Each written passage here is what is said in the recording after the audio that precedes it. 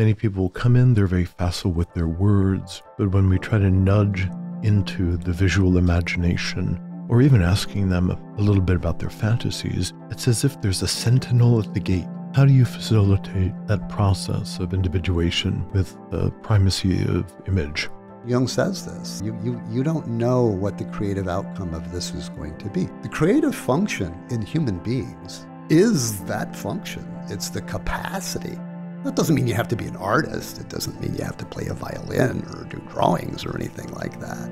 Image isn't something that we have before us. We're in it. We're in it at the same time we look at it. So when we think of image, we think of a picture, but we are living these dramas. Our lives are dramatic enactions of our life's drama, of our development, and of the archetypal powers.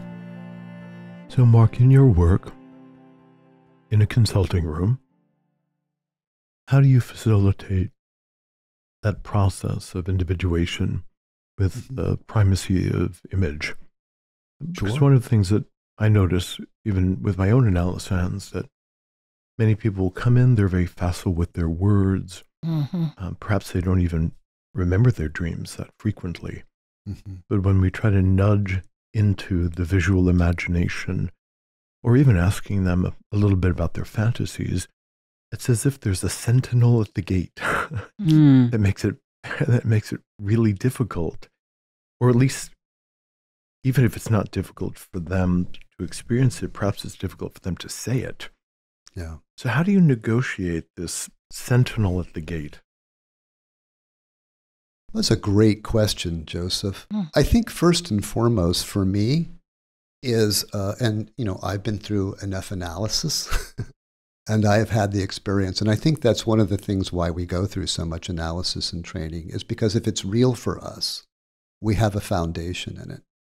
I like what Jung has to say in the transcendent function, that the analyst mediates the transcendent function, meaning that the analyst has to have within him or her the capacity to span between worlds, or else the analysand is never going to achieve that. So there may be lots of impediments for people to find ways to access that in themselves. But the first and foremost, my answer to your question would be, the analyst has to be aware that the psyche is always purposive. And so whatever is manifesting then is part of Psyche's plan and part of Psyche bringing image forward in a guiding way. Now, one of the things when we talk about, I'm sorry, did you want to? Yeah, I want to, this is so rich, Mark, and please don't lose where you were, but just to expand on what you were just saying, I'm thinking about, first of all, can we talk about kind of what the transcendent function is? We've certainly thrown that term around on the podcast, but it might be good to try to make that more explicit for people. And also, I'm just thinking about how I love that kind of vision of what the analyst's job is, because it's not directive.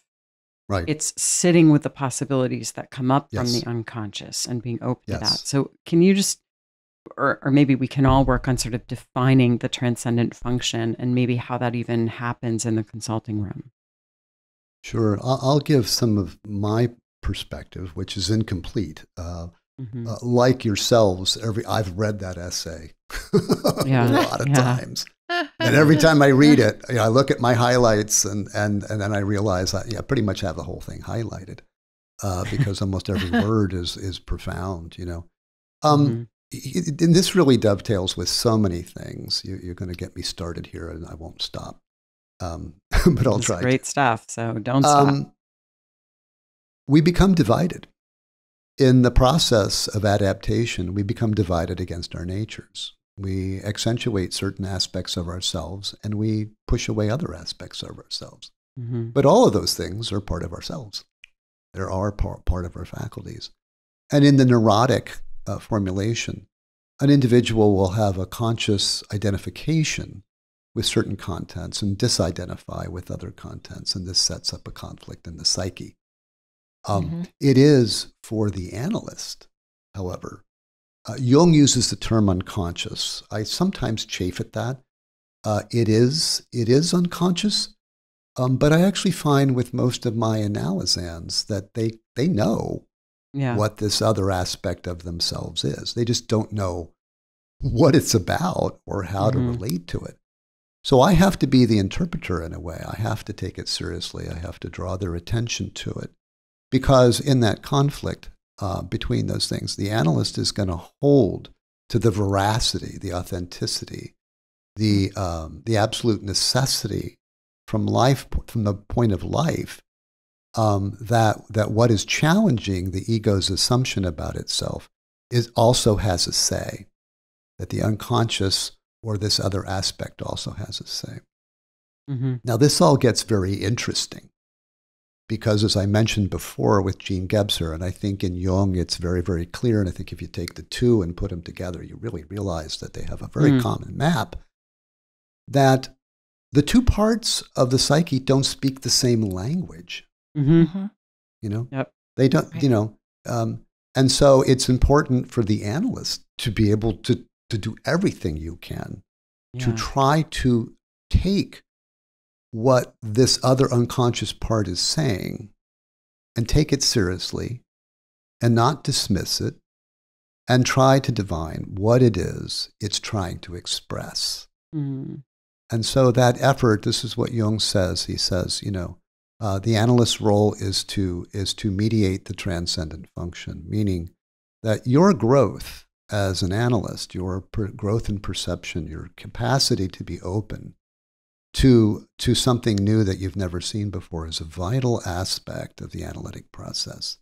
My client or my analysan doesn't see it, but I need to, as best I can. As best I can. So in the transcendent function, there is a coming together of these two things. Now, what becomes difficult about that is that typically I find analysans say, well, I'll take this side of me and I'll take that side of me and I'll do a little bit of both and put them together and I'll figure this out. I've never seen it work that way.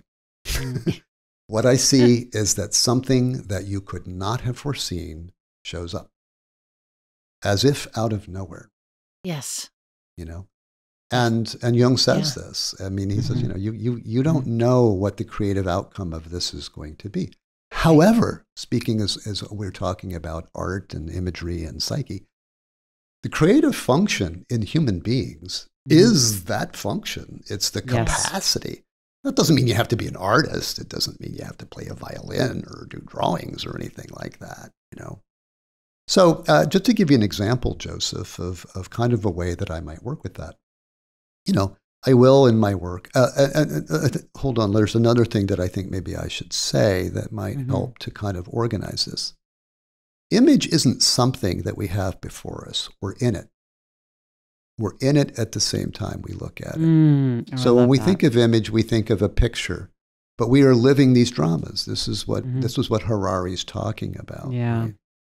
Right? Our lives are dramatic enactions of our life's drama, of our development, and of the archetypal powers.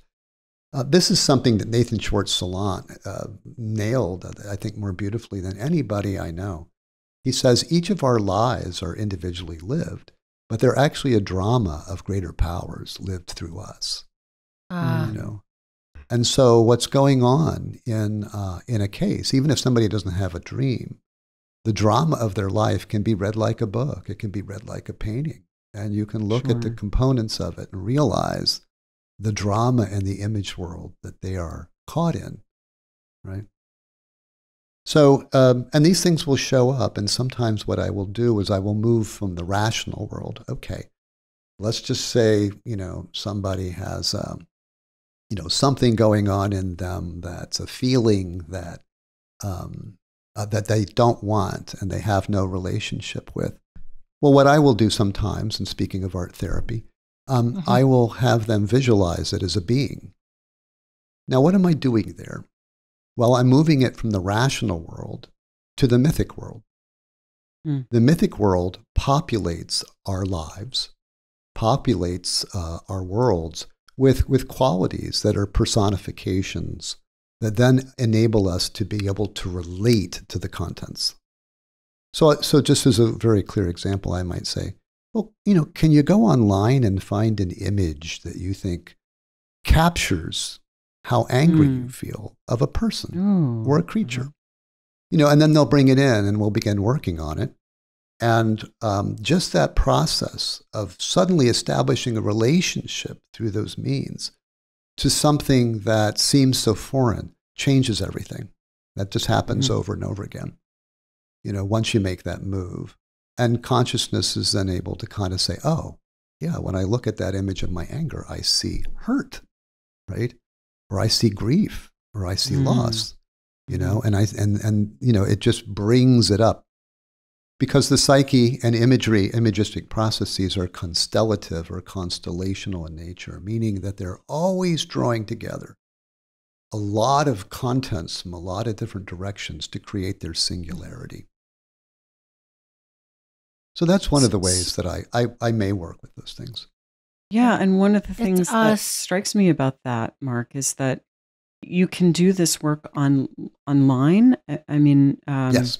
You know, there's been this discussion that we've been somewhat involved in since the pandemic is, you know, can an online virtual encounter constellate all of this? And do you work, is your practice partially online? My practice is primarily online now. Okay. You know, I've been involved in a move, so I'm resituating myself. But yeah, I work primarily online. Okay. I have a gentleman that I work with. You can do it with drawing too. I mean, or any kind of expression. Sometimes people, as you guys know, will say, "Oh God, you know, there was this film, you know, and there was this section where, you know, Carrie reaches up and grabs the girl at the end of the movie, you know, and there it is, you know." And I'll say, "Well, let's watch it, you know, let's look at that together." I have a gentleman that I'm working with now who, you know, just had a horrific childhood, and you know, he had a dream, and from the dream, there was an abstract something hanging behind his back, you know, as he was watching something in the dream. And I said, "Bring it forward, you know, let's see what that looks like," right? And he did that, and then we went to another. It was like a Rubik's Cube or something, you know, it was something abstract. He couldn't get his mind around it. So it was very much lodged in the feeling world, which doesn't necessarily have a form. And then I asked him to make a personification of it. And Jung says, speaking of the transcendent function, you don't have to have any ability. I can guarantee you, after many years of doing art therapy, artistic ability and psychological expression are not one and the same. You know, the simplest things by kids will blow your mind what's in that artwork. So it doesn't require any skill, you know, to do that. And what came out of this image for this man, I think, was really important and profound in his work. No skill needed.